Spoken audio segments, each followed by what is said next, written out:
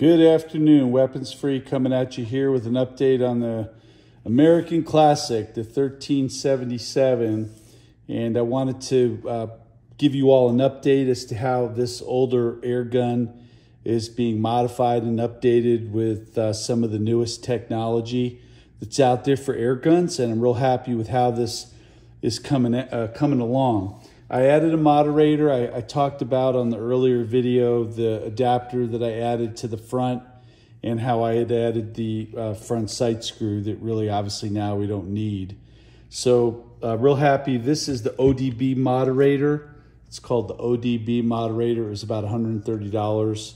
And I'll put the link in at the bottom of the video where I got that. And then what I did to add the holo sight was I added these cool brackets that are sold from Air Guns of Arizona, sells these, and I'll put the link in the video as well, so you'll have that. But I'm real happy with these are solid brackets that mount to the barrel. They're really well made. The quality is just outstanding, and it allows the addition. This is just a cheapy holo, but I got it dialed in. It's zeroed now. And it's just really very accurate with this holo on there. And this is the one that's got multiple adjustments, both green and red. And I positioned it forward enough where I can adjust the reticle here, but I can still access the window for the pellet. So I can the breech, I can still get in there with the pellet. And I spaced them apart. Just far enough so that it's kind of gives it a solid base because what this bracket does is provide an 11 millimeter dovetail, so you can just attach any air gun made holo that's made for an 11 millimeter rail right to those two brackets. So that's kind of nice. So I'm real happy with how it's coming out. And so this older air gun now is, on par with some of the newer ones, with the moderator, keeping it real quiet when I'm shooting. And then now with the brackets on there. And let me show you, these are made by Sportsmatch out of UK.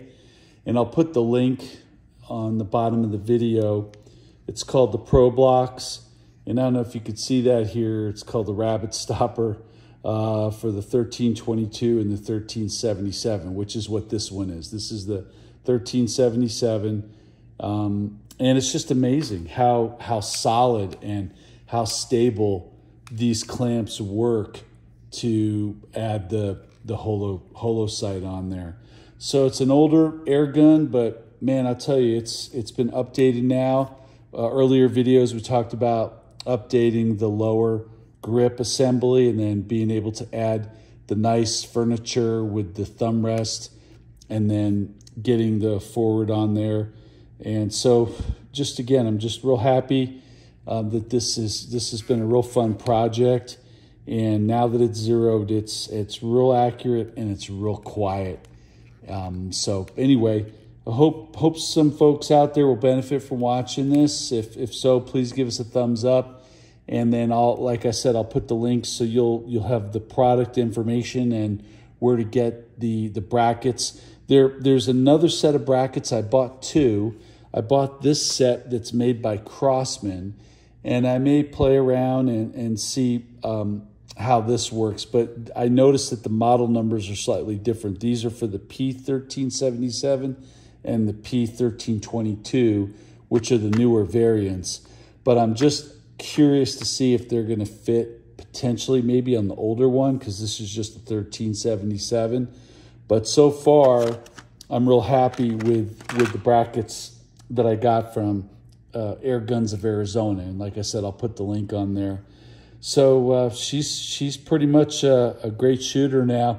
I still have to do some work in the internals. I want to replace the trigger because this is the cheapy plastic trigger. I want to upgrade that, and the trigger pull is still way too strong, so I need to get the spring for the trigger adjusted. But other than that, I'm just real happy with it. Obviously, I'm not going to mess with the rear sight and the front sight. I'll just leave those now that I have the holo on there. But she's a dream to shoot. She's fun, and she's real quiet, too. So anyway, this is Weapons Free signing off, and thanks again for watching today. Have a good one.